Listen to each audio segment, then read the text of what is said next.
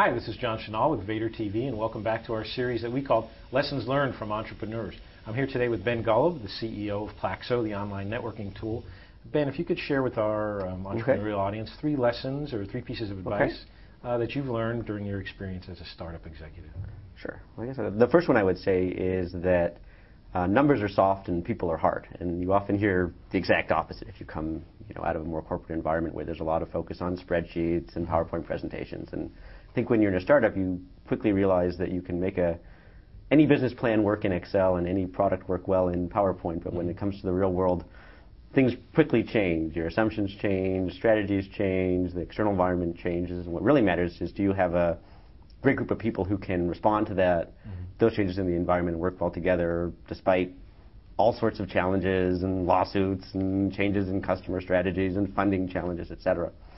I think the second thing is that you have to really love what you're doing, because as a startup executive, you're going to be working twice as many hours with twice as many headaches for half as much money. And so the reason you've got to be doing this is because you truly love it.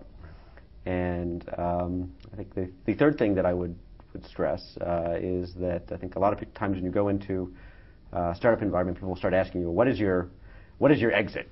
How are you going to exit? And I think my advice is, if you focus on the exit, you'll never get there. The way that you get there is by building a great company, hiring great people, listening to your customers, and doing the things that you want to do to grow. And if you do that, then the end point will be something that will be good. And in terms of what you're feeling, where Plaxo's at right now on that end point, where you guys are in terms, because they say companies are bought and not sold. You guys are not distracted by it. We're not distracted by that. No, I mean, I say you get to the top of the mountain, and all of a sudden you realize that there are a bunch of other hills that you need to climb.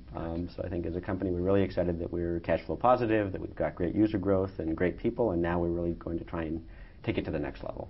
Okay. All right, Ben. Thanks a lot for the time. Okay. Thank you. I've been speaking today with Ben Golub, the CEO of Plaxo. For Vader TV, this is John Chenal.